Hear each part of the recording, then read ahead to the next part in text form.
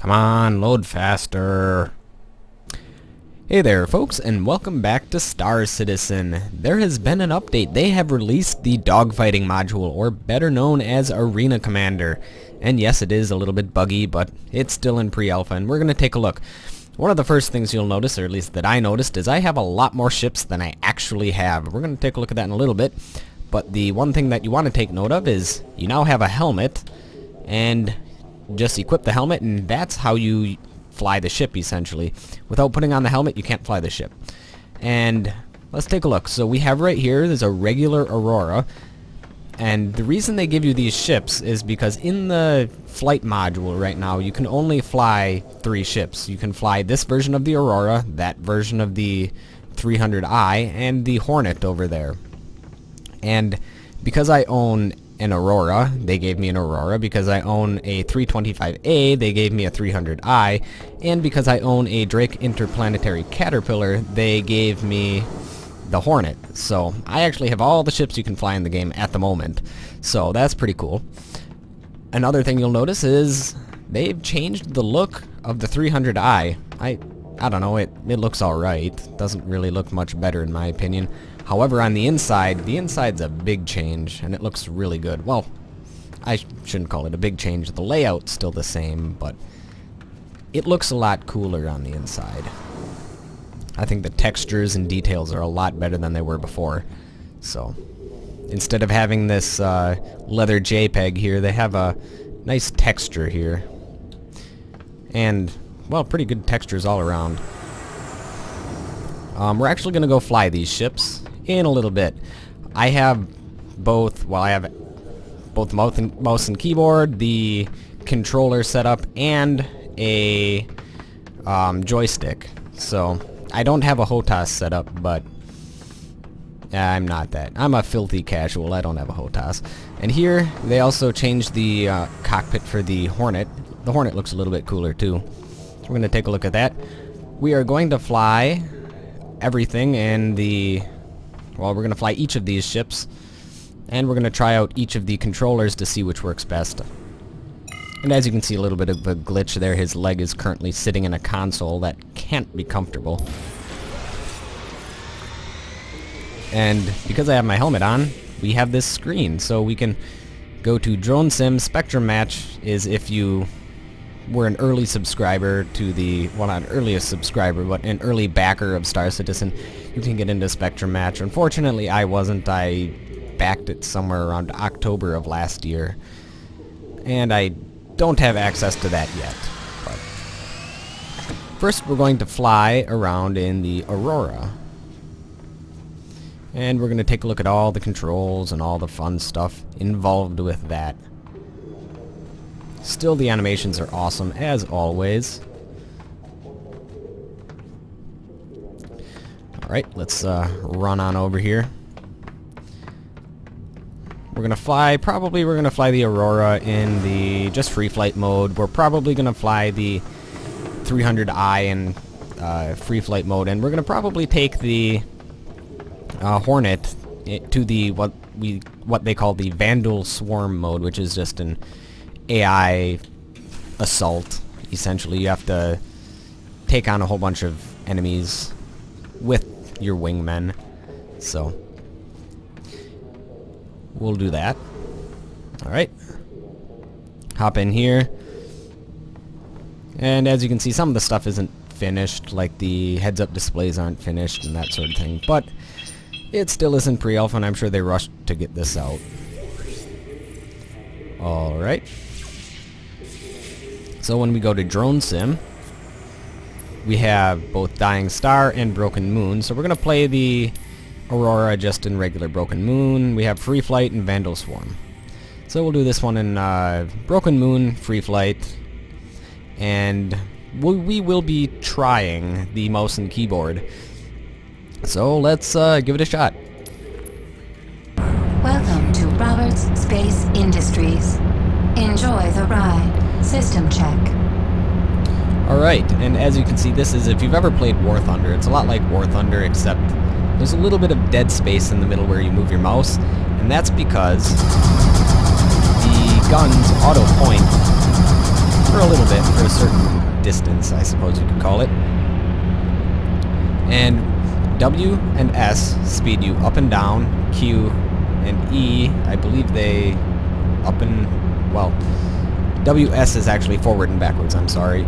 A and D are pitch, and then your mouse is just wherever you want to go, essentially.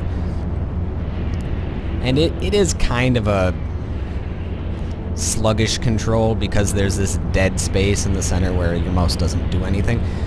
However, if you're actually shooting at something, that can be nice because of the gimbaling guns. And if we press F1, F2, and F3, it gives you the different heads-up displays that you have. Right now we're just looking at the guns, and right now we have the Bearing Mark 3A lasers. And as you shoot, you see the energy goes down, and if you continue firing, the energy runs out. And eventually your power planter will overheat and take damage if you keep on doing this. So, and if we go to the F2, more look at your guns, and you also see that we have missiles. Unfortunately, we don't have anything to fire them at. And we also have this, which is our damage indicator. Right now we haven't taken any damage yet. Honestly, I don't think that this game plays very well with mouse and keyboard. Your best bet is probably with a joystick or a controller. In fact, I'm actually going to switch to a controller, or joystick right now because I have a joystick with me. So I'm going to move this to the center of the screen and I'm going to test it out. Yep, there we go. And for your joystick, you have your pretty much all your normal controls. Right now, what I'm using is an Extreme Pro 3D Logitech. So it's, I don't know, a fairly standard one. You can get it pretty much anywhere. It's a cheap old one, but it works, so. And you have I think it's much more finesse with how you handle your ship when you use a joystick. So you can't gimbal your guns, though, so that's something you have to take into account. And you also can fly in Newtonian mode. That would be the caps lock button turns that on, and you can actually get a couple different views of the ship. Turn off the engines and you can see we slow down, or if we turn on the Newtonian mode, we can turn down our engines and can just fly backwards or whatever if a ship was chasing us. And as you see, there's no heads-up display when you're in third person. I suppose that's fair enough. One thing I would like is customization for button setup, but they don't have that yet. Soon enough, I'm sure. Flare away. Yeah, and you can shoot flares if people are shooting missiles at you, so I think you have a limited supply of them. Away. So, yep, that's this ship. We can crash it into something. Why not? Turn the Newtonian mode off. We'll have some fun. Crash it into an asteroid, assuming that's in our vicinity. Warning. You are approaching Yeah, there's a simulation boundary. I suppose it's... I mean, some people have been complaining about the simulation boundary. I suppose that it actually makes sense because you're technically in a game, if that makes any sense. Because the Arena Commander is supposed to be a simulation that takes place inside of Star Citizen. So, yeah, whatever. And we also have a boost. And obviously the more boost engines and guns you use, the more your core will overheat, so gotta watch out for that. And yes, you can take damage and crash. Weapons system damaged. Well, let's see what happened. Yeah, I think we broke off our guns. Do we still have any power? Yeah, we still got power. Yeah, we still have one of our guns. Yeah. So they do have damage states and stuff in here too, which is pretty cool. Impact. Impact, if you say so. Oh god. And as you can see, flying off into space. Impact. Damage states are pretty cool in this. I think the damage states for the Hornet are probably the best implemented so Impact. far. And we're dead. So that is the Aurora. So we'll take a look at the 300i in just a little bit. Alright, for this next one I'm actually going to be using an Xbox 360 controller, so we're going to see how that works. So, from what I heard, the controller is a pretty good way to fly the ship as well, so we're going to find out. Now we got to get out of here, and yeah, there's a little bit of clipping through the walls, but what can you expect? It's still in alpha. Nope. And the door doesn't want to open. Come on, open for me. Or, yeah, that works too, I guess. Teleporting through doors is okay in my book. Maybe. Alright. Now let's run on over here. Come on. Run, please. Nope, he doesn't want to run. Oh, yeah, you can run. Never mind. And we'll open that up. Get in here and we'll fly the 300i. This essentially has the same weapon setup as, well, not the exact same weapon setup, but a very similar weapon setup to the 325A, so I'm sure it will fly very similar. The 325A, I believe, has a better power plant and shield generator, and the class 2 gun in the nose is a little bit different too. Alright, we'll do a drone sim. This time we will do it on Dying Star. And we'll save the best for last. The Vanduul Swarm with the Hornet. So, see you guys in a bit. Works at your service. Core system operational. Alright, and first thing you'll notice is you can look around with the right joystick, which is very nice. You can't really do that with at least my joystick setup or with the mouse and keyboard setup, so that is one big bonus to the control setup with the controller. Let's see here, and the right bumper makes it go forward, and you let up on the right bumper and makes it stop. The right trigger shoots your outside guns. And looks like the left bumper is reverse. Unfortunately, I don't think is there a what do you want to call it? A roll? I don't believe there's a roll set up in this. Nope.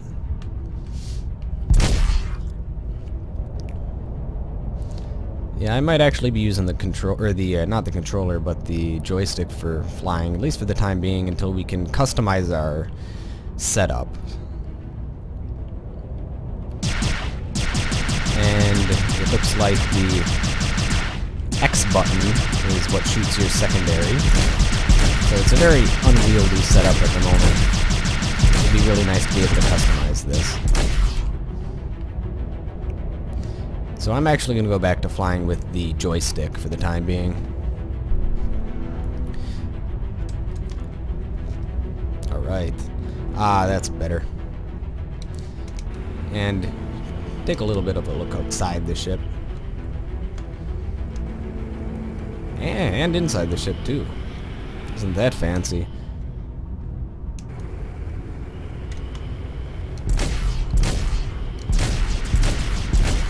Let's see. For some reason, we're not moving. What happened to our ship? Is there a bug? Well, maybe we are moving, just very slowly. Flare launched. Let's switch back to the first person. There we go. Are we moving? No, we're not moving. Interesting. Well, that's a little bug that I guess they have to fix, so I'm gonna fix the bug myself and we'll be back in a little bit. Your service. Core system operational. You know what I said about free flight mode? Yeah, we're gonna do some Vanduul Swarm instead. It just seems more There are fun. multiple hostiles inbound. And we are still in the 300i, so we're going to test out the Contact. 300i, I guess. And looks like we've got some Vandal Scavengers, which are the lowest level ships, or at least adversaries, I guess you could call them. We'll have some fun with them, I guess. There's no target lead indicator, which is, I suppose, fair enough. And I probably won't last, because this is one of the first times I've actually tried this in a match. Oh god! Alert. We're good.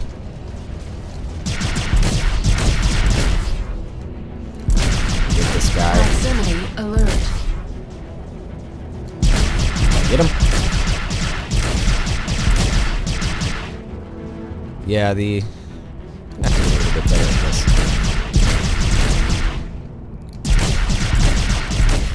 Maybe mouse aim would actually be pretty good because you can gimbal your guns to hit them a little bit easier. I'm going to give that a shot right now.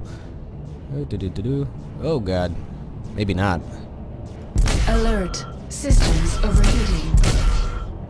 Yep. Okay. This is a bit of a mess. Proximity alert. We're gonna try the Hornet.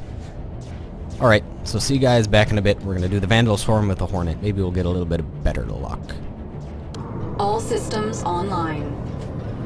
Alright, we're playing Vandal Swarm in the Hornet on the Broken Moon map. So, There are multiple hostiles inbound. let's give this one a shot. The Hornet handles a little bit differently than the 300i. It's a little bit more sluggish, and actually it's easier to control. I still would like a little bit more advanced control options for us, but I'm sure that's coming. It seems like RSI likes to focus on the visual aesthetic, not the gameplay, which isn't necessarily a good thing, but we'll see.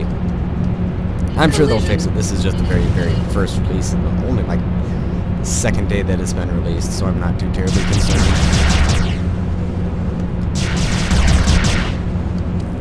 Let's go get this guy. We'll go until we die, or until we kill someone. Yeah. It's a little bit tricky because if you move the throttle too much, or the joystick too much, it just spins out of control. So, Shields charging. well, somebody killed a target. Good job, wingman. You're doing a lot better than I can do.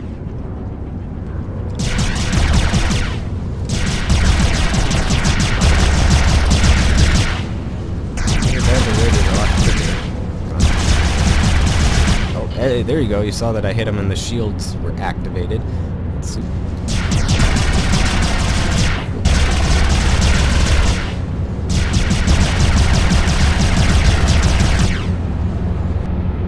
Forward shield. 50%. Collision. Nope, took a couple of hits there, and yep, that likes to happen a lot. You know, the servers are kind of overloaded at the moment, so I'm not really surprised. Warning. Port shields. 25%. That's not alert. good. Port shields. Down. Warning. You are approaching simulation boundary. Collision. Ow. Well, there we go. Shields charging. And, well, let's see what happens. Do I magically respawn? I don't know. Am I dead? Stand by for Yep, I'm dead. reinforcement. So, there you go. That's the very, very, very first impressions of the dogfighting module. So, I guess you could say it looks really nice. Doesn't play very well yet, but I'm sure they're going to work on it. And future patches will come, so we will see. Alright, thank you folks for watching. I will see you guys Anvil next time. Aerospace. All systems online. Bogey.